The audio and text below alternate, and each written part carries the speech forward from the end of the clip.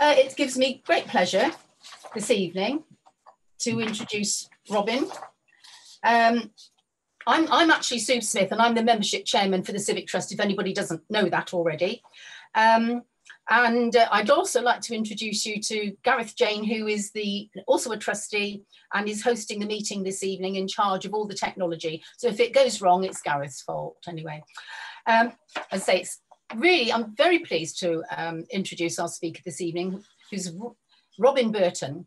And some of you may know Robin as Christine's husband, because Robin's wife, Chris, is one of our tour guides. But this evening, he's here on his own account, and he's a published author.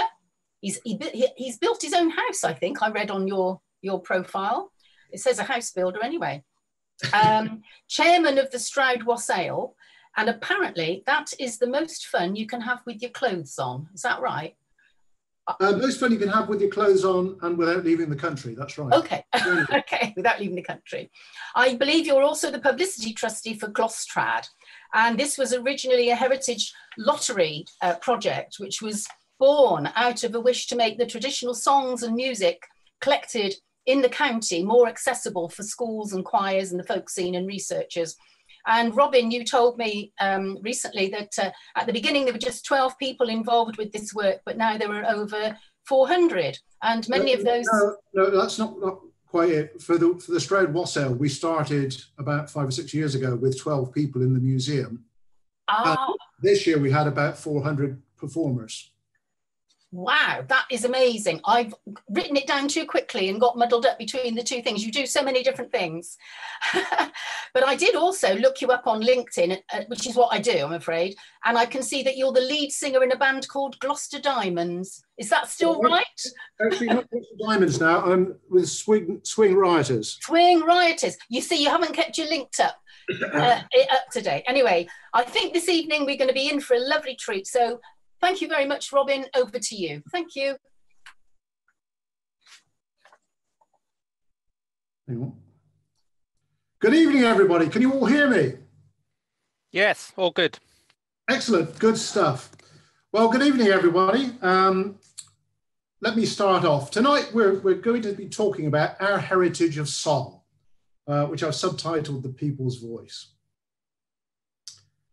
There stands a cottage on yonder moor, a cottage I never have seen before. A fair maid, she lives there, a fair maid, she lives there. It hails, it rains, it snows and it blows. I shall be wet through beneath me clothes. So I pray, love, let me in. I pray, love, let me in.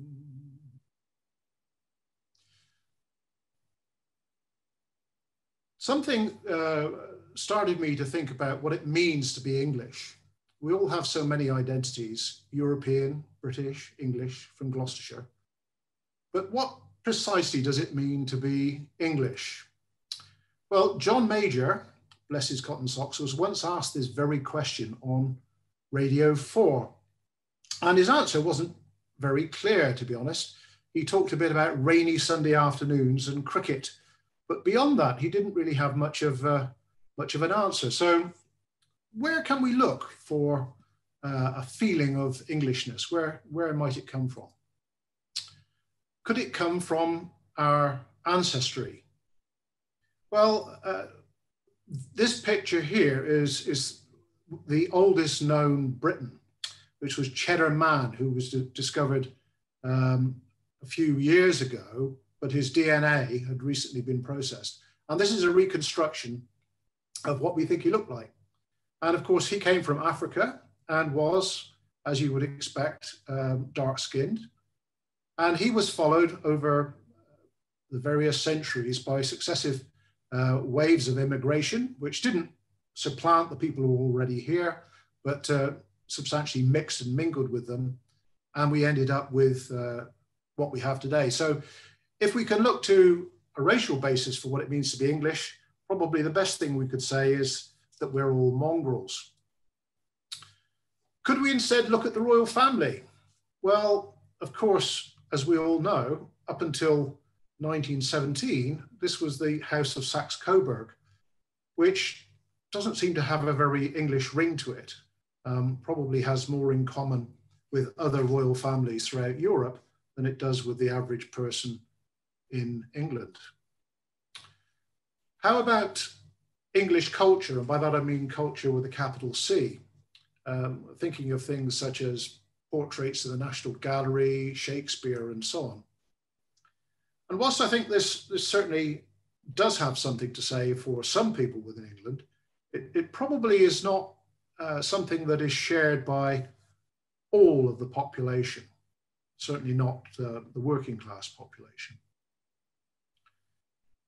So I asked this question as to whether English folk song and dance might actually be one of the best places to look for a sense of Englishness. So that's what tonight's talk is all about. So folk song. Many people think of folk song as being something that's a bit twee and a bit ineffectual and maybe not to be taken terribly seriously. But that's not true everywhere. Take a look at this. This is a picture of a folk song concert, and it's packed. I don't know if any of you know where this is. The flags are flying on the left-hand side there, which might give you a bit of a clue. But this is in Estonia. This is Tallinn. And every year they have the folk festival, and it's absolutely packed. They have giant screens outside, so for those people who couldn't get inside, can still see and follow what is going on. And the people of Estonia, they believe that they owe their very freedom to the power of folk song. They held what was called the Singing Revolution and acquired freedom from the Soviet Union. If you look at some other countries, for example, famously Ireland, in Ireland, they have a strong identity tied up with folk song and music and dance. In fact, such a strong identity that the Irish Tourist Board has seized on it and makes a great deal out of it. And they've done very well out of marketing Irish folk song and dance, which is interesting considering that actually in England, we probably have a much broader and richer collection of folk song and dance than they do in Ireland, purely by virtue of the fact that we're a much larger country with many more people living here. If you go to Scotland, of course, they're very proud of their tunes and their traditions and kilts and bagpipes and all that kind of thing. And here you can see Earlston, which is a town in Berwickshire in the Scottish borderlands. And here it says, "Welcome to Earlston, home of Thomas the Rhymer." Well, Thomas the Rhymer is actually a folk song that goes, "Harp and carp, come along with me, Thomas the Rhymer." Wouldn't it be nice if we actually had a sign going into Gloucester that said, "Gloucester, home of Tom Bridler's oven"? Well, maybe one day. Now, Kazuo Izaguro is a Japanese gentleman who at the age of 6 came to live in England, which is where he spent his life. And he's probably best known for being the author of The Remains of the Day, which was considered to be a great study of the English culture, English manners and behavior. And Kazuo once said that the English have an enormous treasure chest that they just have not gotten round to opening yet. And by that, he meant our tradition of song and dance. And he said that for most English people, their own culture is more exotic for them than perhaps the culture of Africa or India, which is an interesting comment. So, but it wasn't always so. Around 1900, Flora Thompson, who wrote Lark Rise to Candleford, said that the loudest sound that you could hear in the British countryside or the English countryside was the sound of people singing. We'd sing on our way to work, we'd sing while we were at work, we'd sing on the way home, and in the evening we'd sing in the pub. So it was part of our very nature. You know, we all sang, no matter what we sounded like, we all took part. Then something changed. And this something changed us from being participants in the culture, in other words, actively being involved, singing, dancing, etc., to being largely an audience. And that something was the radio and the gramophone. So all of a sudden, rather than using our own imperfect voices, we could turn a switch and hear somebody who had been professionally trained sing a song for us or play us a tune. And suddenly, it seems we got a bit embarrassed about doing these things ourselves, and maybe a bit embarrassed of the material that we were singing. And we stopped. But not entirely. Within us, the singing spirit still lives on. And I think it's clear to see this from the number of community choirs that are around today. But for most people, it's very occasion-based. So for me, there in the top right-hand corner, it's every time I take a shower, which is a great place to sing because the echoes and the sound quality is brilliant. And usually most other people in the house are far enough away not to hear you. Or we also sing at birthdays. We all sing happy birthday. We'll sing at football matches or rugby matches. And when I was a young lad, we actually used to sing on the bus when we were coming home from a coach trip away somewhere. So I think the spirit of singing is still with us. But unfortunately, a lot of the songs that we used to sing have been forgotten. And nearly all of them would have been forgotten if it wasn't for one thing. And that one thing was something that started to emerge at the end of the 19th century. And it was the belief among classical music composers that their music should have a national character. And the debate went round as to where could this national character be found. And in the end, they concluded that the best place to look was in the folk songs and music of the common working people. And so, starting in Germany, composers started to go out and note down the songs and tunes that were used in these folk songs. But England joined in fairly soon. Probably the best known person for this was Ralph Vaughan Williams, who in his work, The Fantasia on Greensleeves, included a number of English folk songs, including this one. A fine young man it was indeed, was mounted on his milk-white steed. He rode himself all alone, until he came to lovely Joan. But Ralph, or Rafe, wasn't the only one. There were many others. Alfred Williams, George Butterworth. In Gloucester, many people know of Peter Kennedy, who used to have a house near the park, and Roy Palmer and Lucy Broadwood, and also locally, more recently, people like William Davis. But tonight, I'd like to talk about 4 particular individuals, mainly because I find their stories interesting and quite a bit romantic as well.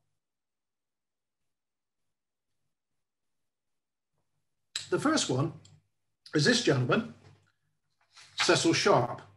Now, Cecil Sharp is quite well known in the folk world, and in fact, the headquarters of English Folk Dance and Song Society is at Cecil Sharp House. And Cecil was a musicologist, and like most musicians at the time, he was actually fascinated by German music. That was the fashionable thing around about the turn of the century. And he went on a trip down to Somerset to a village called Hambridge, and to stay with his friend who was the vicar at the local vicarage there. And one day they were sat outside in the garden taking tea, when the story goes that from the garden next door, they could hear the sound of someone singing. And it was this gentleman.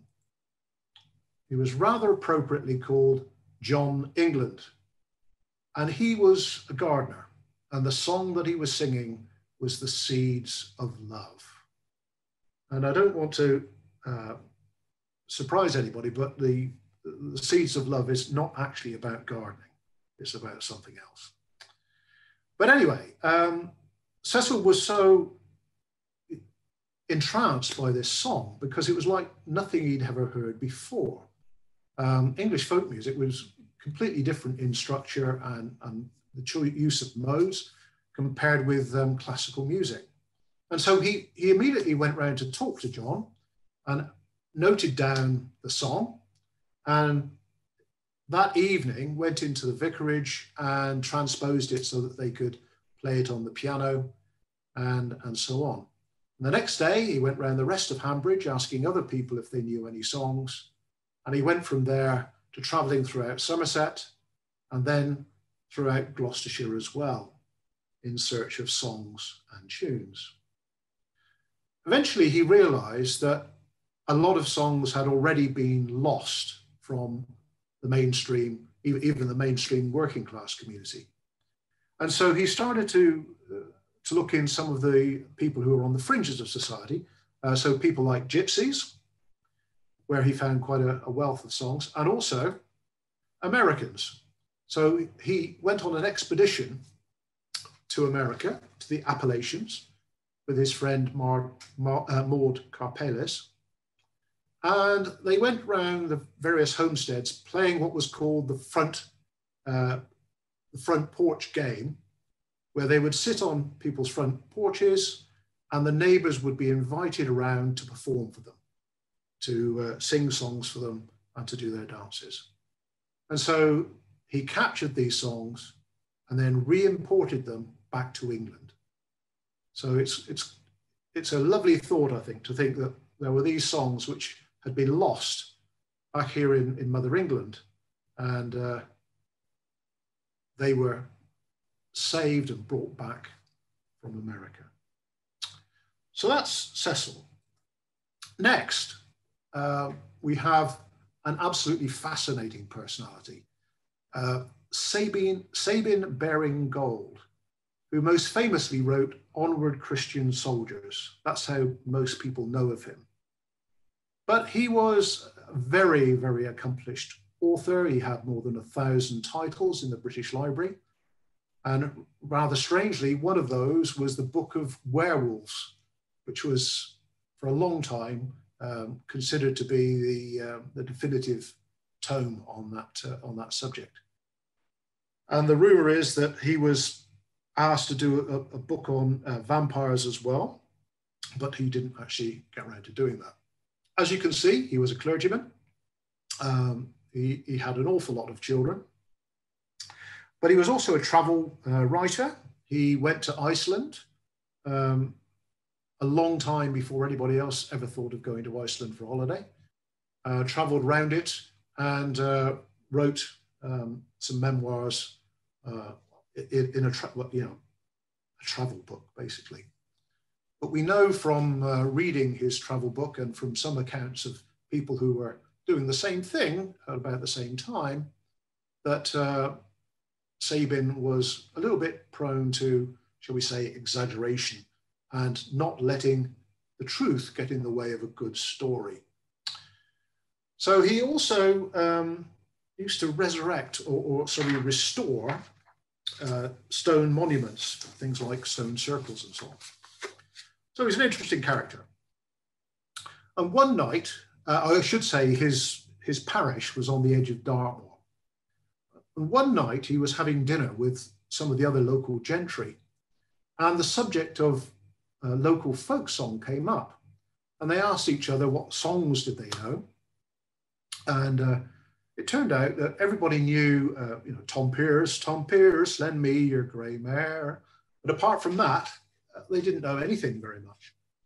So Sabin said that he'd go away, and before they met again, he'd go and collect some more songs for them to hear. So off he went. And he started by talking to some of the local gentry again. But he quickly found that nobody else in the local gentry knew any songs either. So he discovered that he had to go and talk to the local working people, which was quite a step for a member of the gentry in those days. And what he would do, he would send out his man with a coach and horses to anywhere where he heard a report of a good singer, and bring that singer back to the vicarage. And he would sit him down in this settle here, tall back settle, on one side of the fireplace, with a large jug of cider. And then he would sit on the other side of the fireplace and ask the singer to begin. And he would sit there and note down the songs. And from that, we get a lot of really good songs. Some things like, "Come, my lads, and let's be jolly, drive away dull melancholy, for to grieve it would be folly, while we are together," which is a crackingly good song. But he also censored a lot of the material that he collected, as he intended to publish, and did indeed publish, a number of these songs in collections. And he was a little bit shocked by the original material as a Victorian clergyman. For example, there's one song which I learnt in junior school, which is, "As I was going to Strawberry Fair, singing, singing buttercups and roses," which on the face of it sounds like a very innocent song, very suitable for primary school children to learn and to sing. But when you read his original notebook, it's very clear that the original song that he heard and noted down was all about selling sex at the fair. But nonetheless, thanks to Sabin Baring Gold, we have quite a collection of really good songs that we otherwise might have lost. Next is Percy Grainger. So he's probably best known for English country gardens,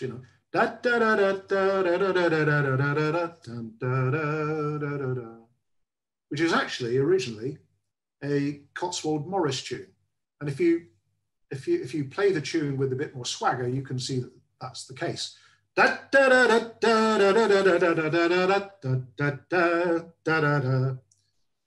Now, Percy was an Australian pianist and composer, and he came to Britain armed with one of the newfangled dictaphones.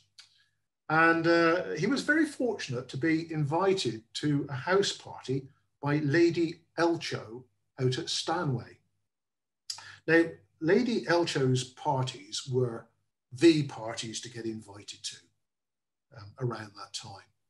And at this particular party in 1908, there was the former Prime Minister, the former Colonial Secretary, John Singer Sargent, who was the go-to man for having your portrait painted at that time. And in fact, you can see there a portrait of Lady Elcho and some of her friends that was in fact painted by John Singer Sargent. And also Percy Grainger and his girlfriend, Karen Horton. And during the course of this house party, Lady Elcho suggested that it would be a spiffingly good idea if they all went off to the local workhouse and persuaded the inmates to perform for them. And that's what they did. And today, you can see some of the results of that on the Gloucestershire website. And it's very interesting. As you can see, Lady Elcho and the inmates probably found an awful lot in common between themselves. Finally, James Madison Carpenter. Now, he was an American and he was an anthropologist. Now, when I think of anthropologists, I tend to think of people who are going to the South Sea Islands and studying the strange doings of the natives. Well, this is what he did in the Cotswolds. He was here for about 7 years altogether, on and off. And he took round with him this, newfangled technology, the dictaphone. And he recorded an awful lot of songs and dances. And one of the songs we'll talk about a little bit later. So that was James Madison Carpenter. So what about the songs themselves? Well, all life is here, really. There are songs about heroes, tragedies, humor, love and lust, although more lust than love, to be honest, drinking, customs, and work. Now, not many political songs, which might sound a little strange to people because when you think of modern folk songs from the 60s and 70s, you very often think of them as being political songs. But we think that politics has a very short shelf life, and future generations are not really interested in the politics of previous generations. And so there may well have been songs, but they were simply forgotten.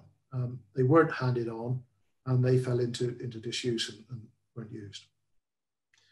And we find a lot of storytelling songs.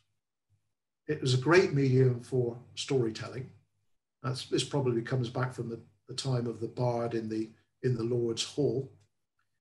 And as a consequence, you get a lot of variations in tune and beat within a song, just like you have dramatic pauses within an actor's delivery of prose. And this is one of the defining things of English folk song is this sort of variation, as opposed to, for example, Irish folk songs, where instead you get the use of grace notes, which I think of as being twiddly extra notes that are put into the song that are not necessarily related to the tune. And these songs are all subject to what we might call evolution. In other words, a song, somebody writes a song one day, then hands it on to the next person, who hands it on to the next one and the next one. And it branches out, changing all the time as it goes and heading in more and more different directions. And the forces which cause these variations are several. One is simple loss of memory. In other words, the singer can't quite remember what word it is that goes in a particular place, so substitutes it with a word of his own. I do that quite a lot. Then there's the arc of distortion effect.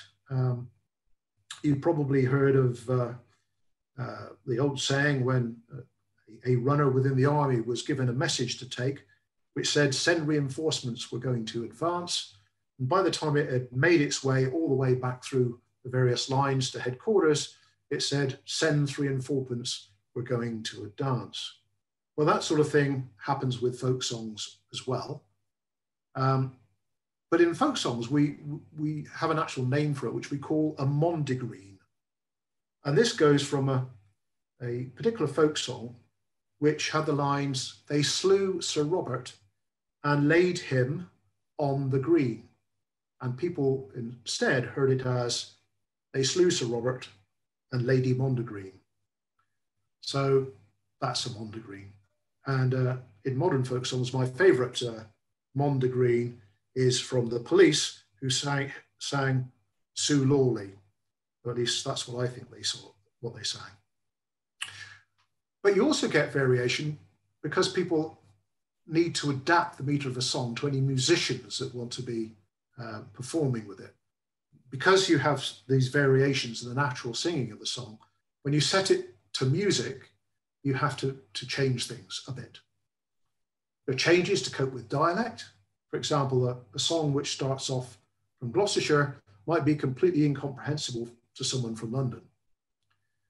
Then there's the substitution of favourite phrases. People really did have, particular snippets of song that they particularly liked, and therefore they imported them in to other songs, and that got passed on.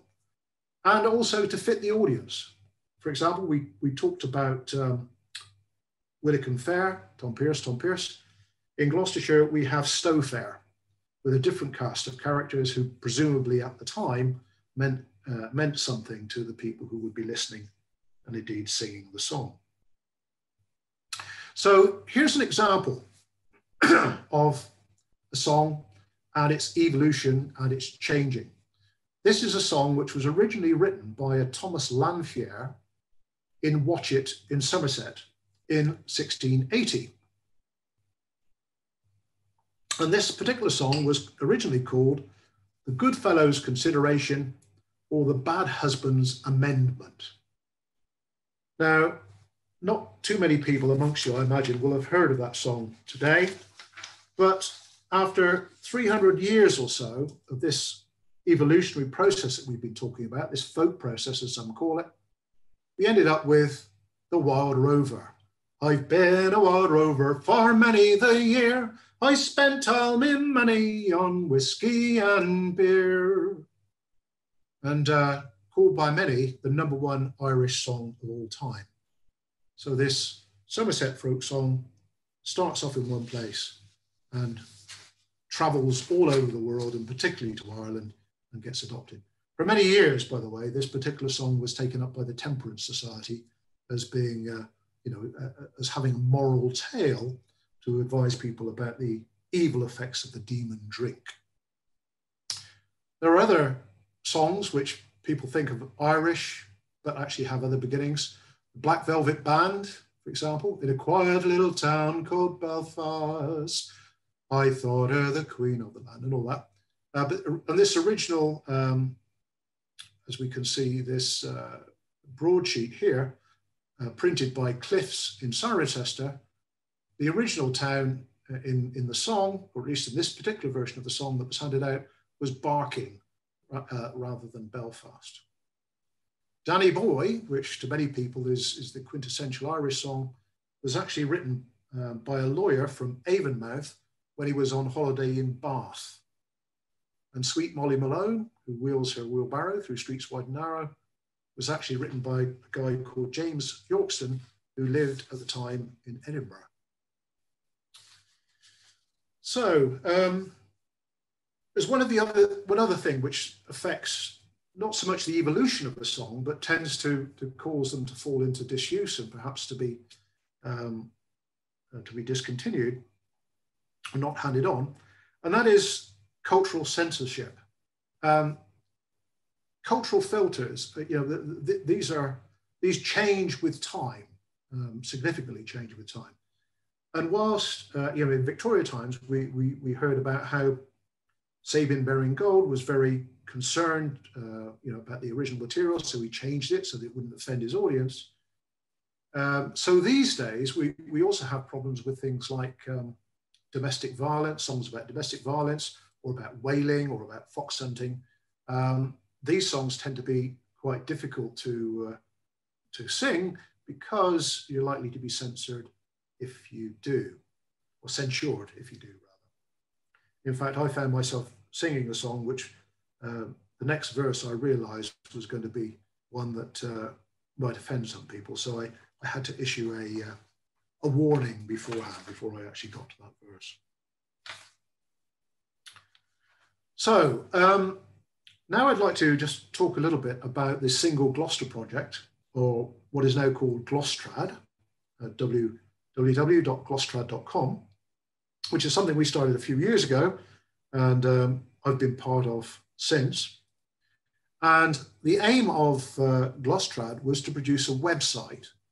And on that website, we've collected together as many songs and dance tunes from Gloucestershire as we could find.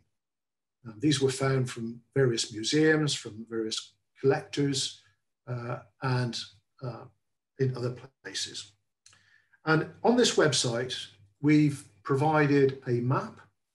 So you can go to your own particular locality, click on one of these flags, and you can see which songs were collected from your locality. It also shows you who collected them, who sang them, and in each case, we give you the original song as collected, but also a version that's prepared for performance. So we put it into a key which is easier to sing. Where some of the verses were missing, we've added verses from other versions from other parts of the country, or indeed other parts of the world. We provided an audio file so you can hear the tune if you can't read music. And where we have recordings of performances of these tunes, we've put those in as well. This is a project which was done with a Heritage Lottery grant. And as part of the project, we were also tasked with doing as much as we could to reach out to the community and to introduce them to the folk song. So we did a number of things. One of those was to take some of the children's songs, which had originally been collected at the turn of the century from schools in Winchcombe, and take them back and teach them to the school children there today. And we also got some sixth formers to do some videos based upon some of the songs. We did a number of workshops for community choirs. In fact, some of the songs that are on the website are arranged in multi-part harmony for community choirs to sing. And there are something like 1,500 songs and tunes on there altogether. And one of the things which we actually looked at was the custom of wassailing. This is because we found 17 songs in Gloucestershire which were wassail songs. Now, wassail is sort of loosely associated with Christmas, or the Christmas period anyway. And when we think of the modern Christmas, we think of Christmas as being something where you stay at home. It's a family occasion. It's your family and close friends that come around and see you. It's a special time for children. You have Christmas trees, Santa Claus. And Santa Claus, incidentally, was originally described in detail by a cartoonist called Thomas Nast back in 1870. So he's not perhaps as old as you might think. And he really became popular when Coca-Cola started using him extensively in advertising in the early years of the 20th century. And we have carol singers and mistletoe. Mistletoe originally came in the late 18th century, which was a custom amongst the servants below stairs. And when it became noticed by the people who were living above stairs, it started to become fashionable and popular to kiss people under the mistletoe. But Christmas, and I might say the traditional Christmas, was not like this. The traditional Christmas was not focused around the family sitting at home. Quite the contrary. The traditional Christmas was very community orientated. It was about getting out together with your neighbors and your friends in large parties. You would bring greenery indoors. You'd have Father Christmas, which is this rather splendid looking chap on the left, as you can see, clad in green, who wasn't particularly interested in children, quite honestly. He was more of a woodland spirit who was very interested in drink and having a good time. And Christmas was associated with the suspension of social order. So what we might call topsy-turvydom. So the servant would be served by the master. And everybody around the table would have their social status, if you like, suspended for the duration of Christmas. Everyone would be seen equal, at least for this short period. It was loud, very boisterous. Enormous quantities of drink would be consumed, enormous quantities of food. And a Lord of Misrule would be appointed, who would tell people to do quite outrageous things, which they had to do, maybe dance naked in front of everybody else, or shout out some outrageous thing about their personal history, and so on and so forth. It was really very anarchic. It actually sounds like an awful lot of fun. And it was often violent, mainly because of the amount of alcohol that was consumed and disagreements over who should be Lord of Misrule and whether or not some of his pronouncements should be obeyed or not. And the other thing, which came from the traditional Christmas, is wassailing. And just to give you a feel for what some people thought about Christmas back then, this is a quote from a gentleman called Increase Mather in 1712, a very pious Puritan gentleman, who said, "The feast of Christ's nativity is spent in mad mirth, long eating, hard drinking, lewd gaming, and rude revelling." So as you can see, he really thought it was a great thing. So, wassailing. What was wassailing all about? Well, if you think about Christmas, especially a few hundred years ago, at Christmas time, and for a few months into the new year, there's not an awful lot for the agricultural poor to do. There's not a lot of work to do in the countryside. There's not a lot of money coming in, not a lot of food. So what people would do would be to go around and visit their wealthier friends and neighbours and wish them wassail, which is originally Anglo-Saxon in origin, and it means be thou whole, be thou healthy. Wish them wassail and wish them good luck and success for a happy new year. And in exchange, they'd be asking for food and drink so that they could have their own celebrations. It usually involves some sort of door play, where they would asking the owner of the house to behave as master, and he would have the maid, or you'd have a mumming play. There'd be song and dance, and there would be disguise. So people would disguise their appearance. I'm not sure if you can see me at the moment, but I'm wearing a raggy coat. And originally, this was part of a disguise, and people would also dirty up their faces, maybe with soot and so on, soot and grease, so that in the dark outside somebody's house, it would be difficult to see who was there. And the next day, it'd be difficult to sort of identify who'd been outside your house demanding food and drink the night before. And the reason why you might want to do that is because very often, if you didn't get what you wanted, you would refuse to leave. And you can see some echoes of that in a modern carol, which is "We wish you a Merry Christmas," where you get to the line of "Bring us some figgy pudding, and we won't go unless we get some." That's probably where that comes from. But if you still didn't come up with the goods, they might indulge in some act of vandalism. It's known, for example, that the ploughboys would often take a plough around with them, and if you didn't give them what they wanted, they would drag the plough across your front garden, which is probably not something that you really want. Now, there's a lot of variation in wassailing customs around the country. There are at least 30 different identifiable forms. It's not always called wassailing. In some places, it's called souling or guising in parts of Scotland because of the disguise, I imagine. And the actual forms that it follows are quite different. In some cases, you get it melded with the custom of bud blowing. And bud blowing is the idea of going into the fields, blessing the crops, and encouraging them to grow in the spring, maybe making a loud noise to wake them up from their winter sleep and so on. And in some cases, that's been melded with the idea of wassailing. And today, in apple wassailing is what most people think of as being wassailing, but not in Gloucestershire. In Gloucestershire, it's more about cattle, as we'll talk about when we get to some of the songs. So a few years ago, 5 or 6 years ago, we started the wassail with about 12 people outside the museum. And this year, we ended up with about 400 performers.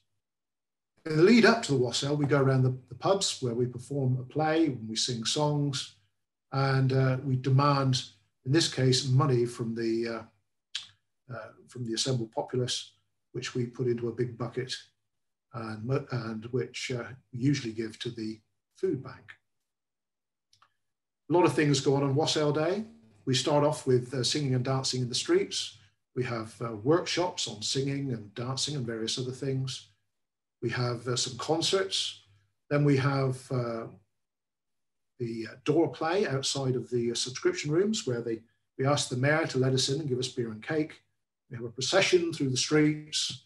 And in the evening, we have something called the revels.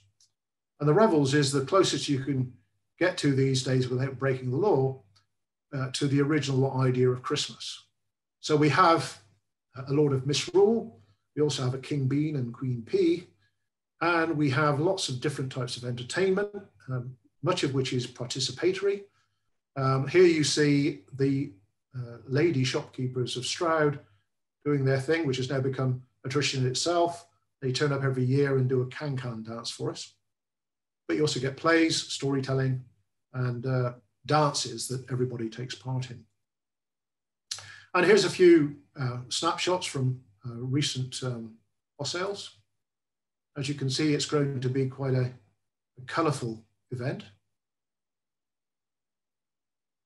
with people coming from all over the place for it. In fact, I've had some people come from France. One person even came from Brazil. So, time's ticking on. So let's have a quick look at some of the songs. The first one, which might be particularly of interest to people from Gloucester, is George Riddler's Oven, which I'm not going to sing for you, but as you can see from the lyrics, it's definitely Gloucester. The stones that built George Riddler's Oven, and they come from Blakeney's Quar. And Georgie were a jolly old man, and his yed it growed out above his yar. This song is traditionally now always sung at every meeting of the Gloucestershire Society when they get together. Now there's the Holly and the Ivy. This particular version comes from Churchdown, which is where I live, and it's possibly a little bit different to the tune that most people know, and goes a little bit more like this. Oh, the holly and the ivy, when they are both full grown, of all the trees that are in the wood, the holly bears the crown. Oh, the running of the deer, the playing of the year, the playing of the merry organ, sweet singing of the choir. And this one from Cranham.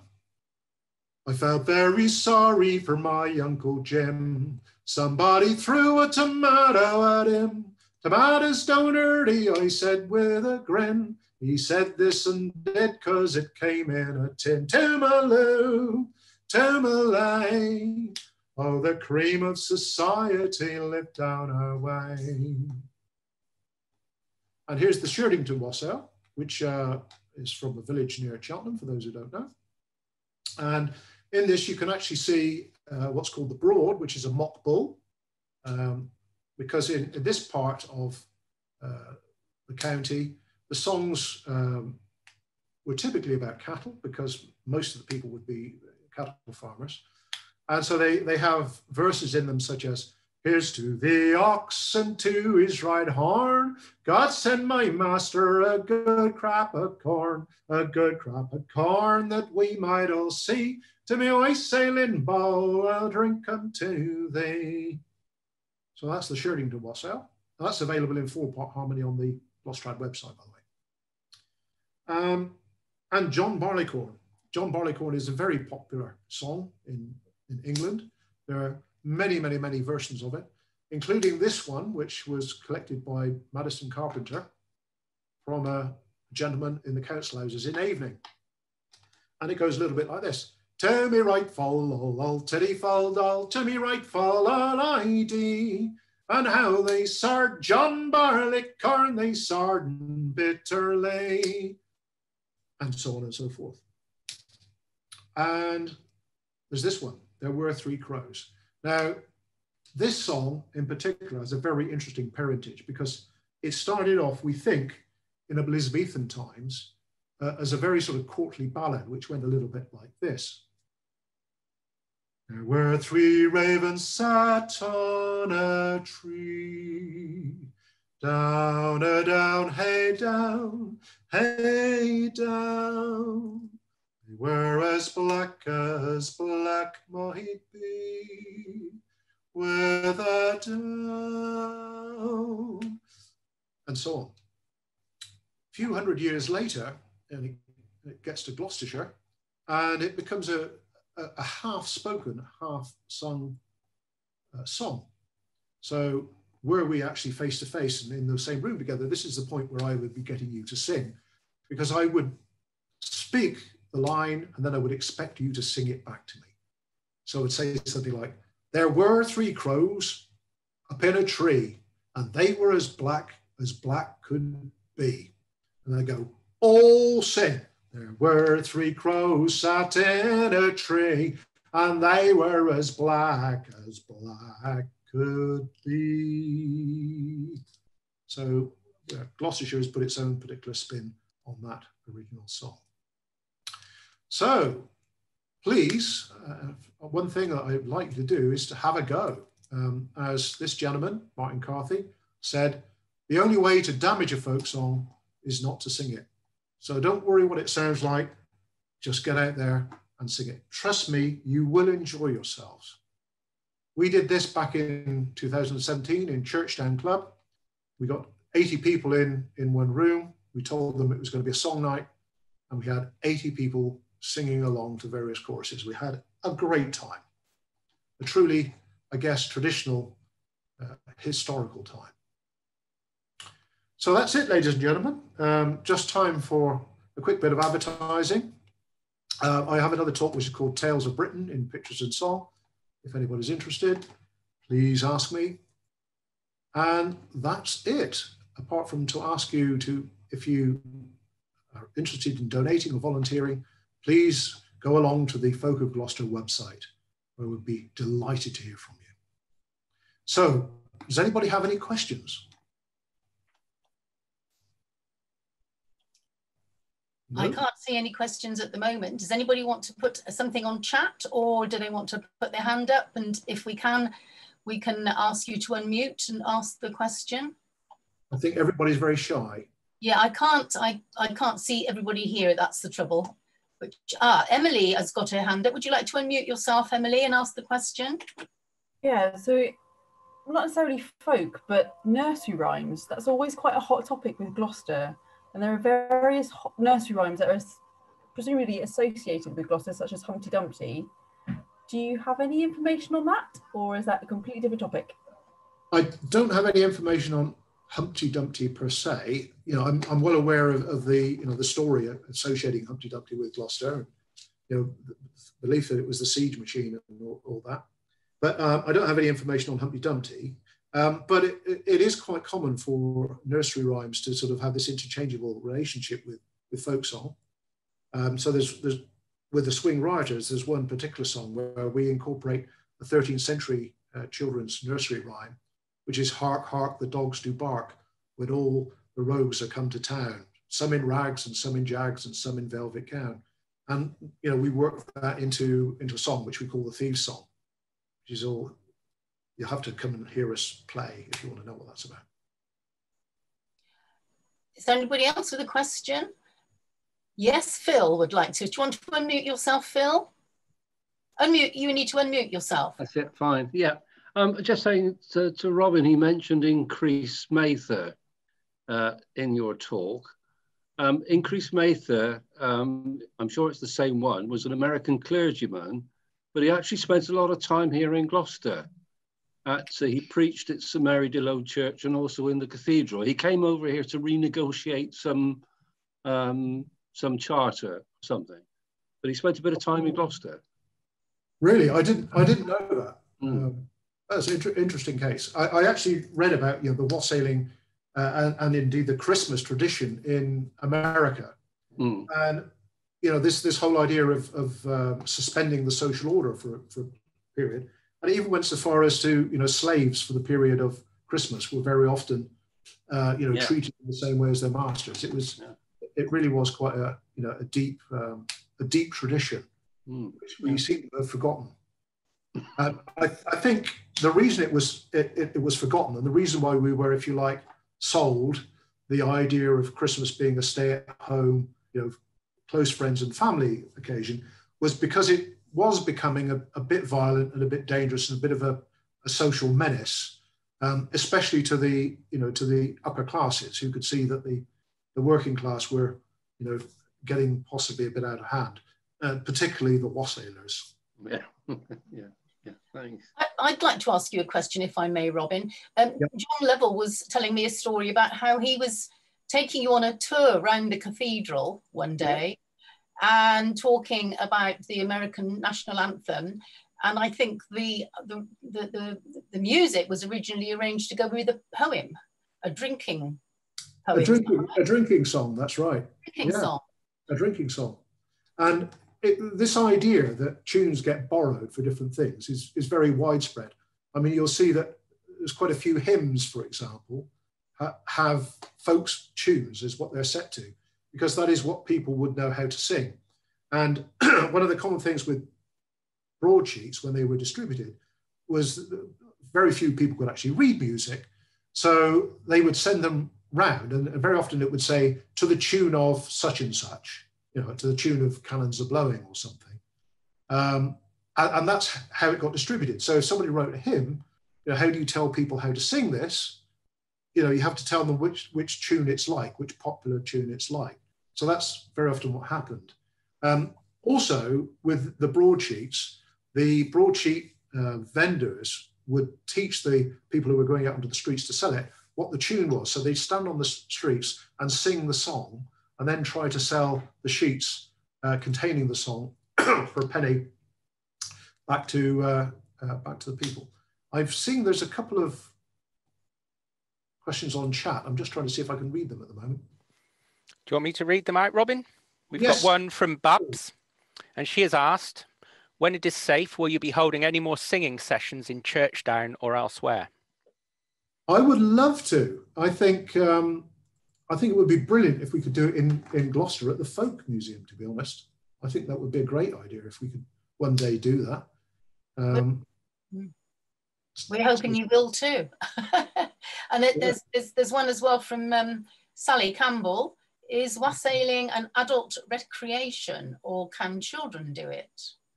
Well, originally it was probably made principally adult, because, you know, traditionally, because that's, you know, the nature of it was begging, and occasionally, you know, a bit of vandalism and violence might have been involved. So that would have been purely adult. But these days, you'll be pleased to know that we've tidied up our act a bit, and we have made it extremely children friendly. We have a separate wassail, especially for families, out at the museum, in the park, where we have cake and tea and various things like that, especially for children. So it's children particularly welcome.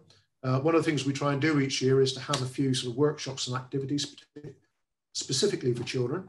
So one year we had the make your own raggy coat for the wassail, or, you know, make your own animal, because one of the things we have today with the wassail is a parade of fantastical beasts. You know, we have the broad, which is the ox on a stick, but we also have Eugenie, who is our giant Cotswold sheep.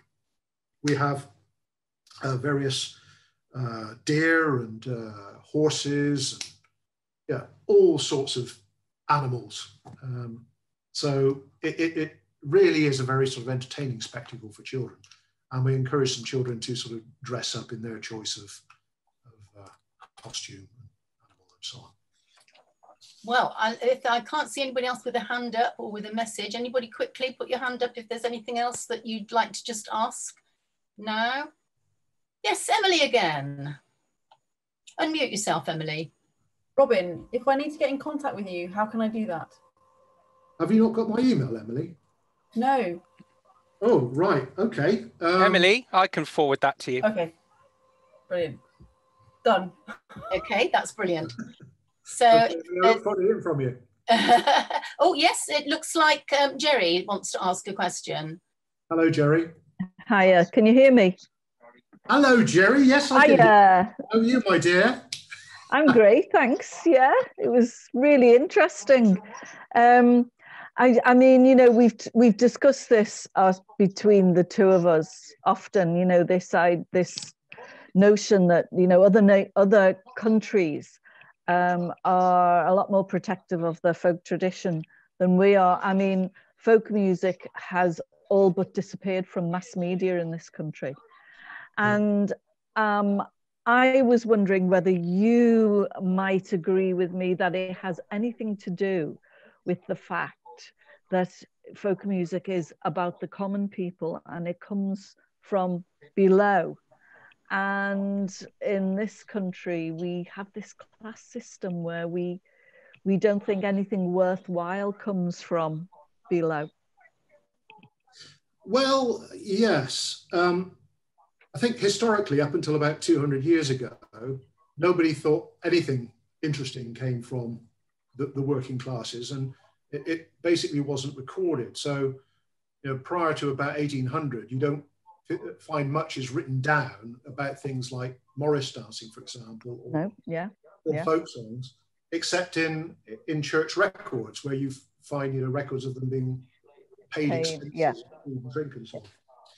So, you know, we know that those things were going on, but they just weren't recorded and noted down. So is it particular about our country? Well, I think maybe it's because some other countries do have their identity with who they are.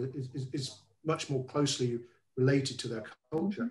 And perhaps in Britain, it's because we're still sort of clinging on to this idea of the British Empire and seeing ourselves as, you know, being this, you know, once great, powerful country. But now, of course, we're not that, and we're no longer going to be part of Europe either. So we're this little, you know, country on its own. Maybe that will spark us into start looking again for our own identity. You know, whether it's because it's not something that's popular with the ruling classes. Well, one of the things that is true, of course, is that historically the ruling classes found many of our folk traditions quite threatening, you know, a bit subversive, like wassailing. I'm sure they didn't look very kindly on wassailing, and certainly didn't look very kindly on the traditional Christmas, because everybody was having far too much fun, and it was a bit dangerous to the established, you know, the established order of things. And, you know, with some dances, things like clog dancing, you know, today, clog dancing looks relatively twee. It's very often done by groups of young women, you know, and it's done in a very controlled way. Whereas some of the origins of clog dancing would have been for two, you know, testosterone-fueled young men facing up to each other on a street corner and demonstrating their athleticism to attract the local women. And that was a bit threatening. So I think, you know, the Victorians generally wanted to try and dress folk music up in evening dress to make it more acceptable and calm down its wildness, if you like. But for me personally, one of the things I find attractive about it is its sort of its wild nature and its sort of very, you know, fundamental earthy, you know, the whole root. And the fact that you can hear echoes of the past through folk songs, which you don't get in any other way, because people didn't write about the common people, as you know, as we've said. So the only way you can get any real feel for them is through the echoes that come down through folk song, I believe. As the suggestion of what's happening today, that's a good question. I completely agree with you that the media pretty much completely ignores our own culture. And by our own culture, I mean, you know, the culture of 90% of us, as opposed to, you know, 10% who think opera and, you know, so on is what it's all about. And I think that's a disservice to us, and I think it's something which we ought to try and change. Coupled in with that is, I think, this idea of community. You know, we talked about all of these folk songs were mainly about a sort of community activity, communal activity. And I think we badly need some of that today. We badly need more of it. It's one of the reasons why we started off the wassail, was we wanted to try and do something to try and engage the community and get people back together again, to reignite some community spirit. And I think particularly at the moment, the country feels more divided than ever. And I think we really could do with some, you know, some more of this. But that's community singing. So it's not so much about, you know, a performer on the stage. It's about community singing. And you know, that's what happens in folk clubs and pubs all over the country, and it is virtually ignored by the BBC.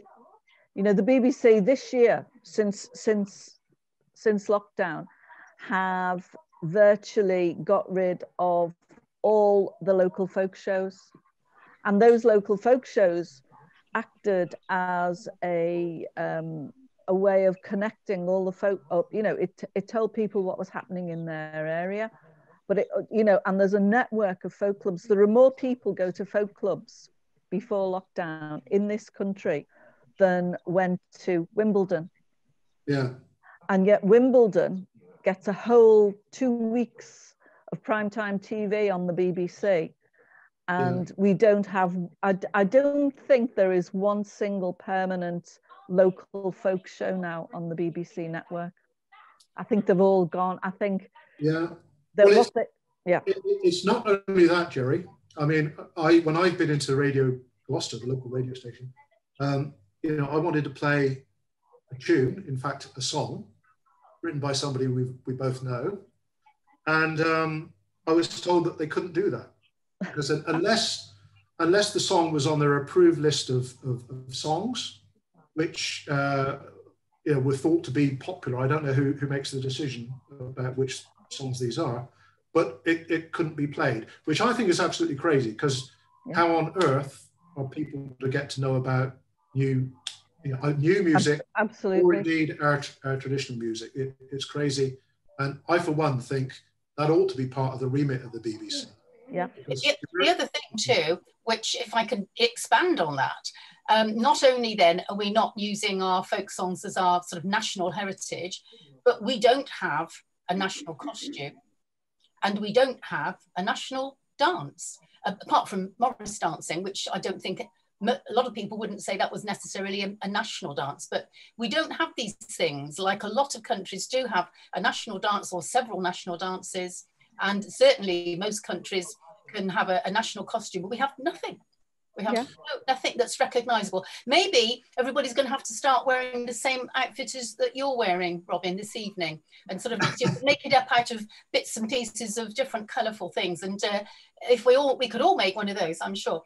I would just like to bring this to a close. I can't see anybody else with a hand up, so I'm going to say thank you. That was absolutely fascinating, and I'm sure for a lot of us, we didn't know very much about this at all. And the fact that you've got 1,500 tunes on your website and there's 17 wassailing songs alone, you really are enlightening us to things like that. I'm going to ask everybody if they would like to unmute themselves. So if you can do that now. And I'm going to say thank you very much to Gareth for hosting the meeting and making sure the technology works. Thank you. And also, if we can just say in the usual way, thank you very much, Robin. Absolutely wonderful. Thank you. Brilliant, thank you. And happy Christmas to everybody. So if you all want to say happy Christmas. Happy Christmas. Happy Christmas. Thank you very much for coming. Thank you, everybody. Bye. Lovely to see you. Bye. You all have a lovely time. Bye. Bye.